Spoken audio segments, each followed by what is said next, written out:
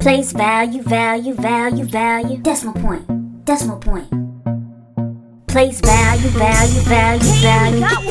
Ones, tens, hundreds, thousands. Place value, value, value, value. Ones, tens, hundreds, thousands. Place value, value, value, value. Ones, tens, hundreds, thousands. Place value, value, value, value. What ones, tens, hundreds, thousands.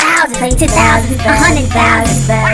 Find the value of each digit based on its position on the place value chart. It's a numeral system. Now as far as the middle, the decimal place goes in the center of the chart. Now so far, that's where we'll start. The numbers rise to the left and they fall to the right. Whole numbers come before the decimal point, alright? Say we're given a number and not sure where it goes. Start with the decimal point and work high to low. You got numbers to the left and the right of the cue. Let's start with 500.32. We put 5 in the hundreds, zeros in the tens and ones. Now we're at the decimal, so you're almost done. 500's on the left, 32 to the right. Fractional parts of the numbers are to the right. Big words that represent a small portion size. Let me go ahead and show an example, alright?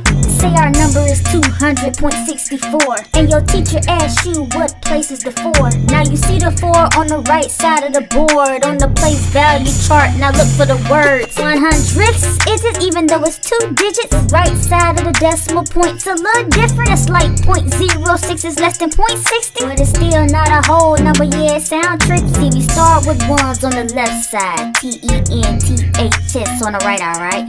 You would think it's the same, but it's part of the game. In order to identify it, gotta have a name. So the teacher asks, what's the whole number? That don't mean you give her the whole entire number. Remember, the whole number is to the left of the desk, no matter if it's ones, tens, or hundreds, or better. Back to 200.64. Last time we found the place value of 4. Let's run it. The whole number portion is 200. Cause it's on the left side of the decimal point. Now let's find out what place is the 2. 200. Keyword, y'all know what to do. It's hundreds place, but if you don't know by heart, you can always go back to your chart. Place value. Place value, value, value, value. Decimal point. Decimal point. Place value, value, value, value. Ones, tens, hundreds, thousands. Place value, value, value, value. Ones, tens, hundreds, thousands. Place value, value, value, value. What ones, tens, hundreds, thousands. Place value, value, value, value. What ones, tens, hundreds, thousands. Place 10,000, 100,000 value.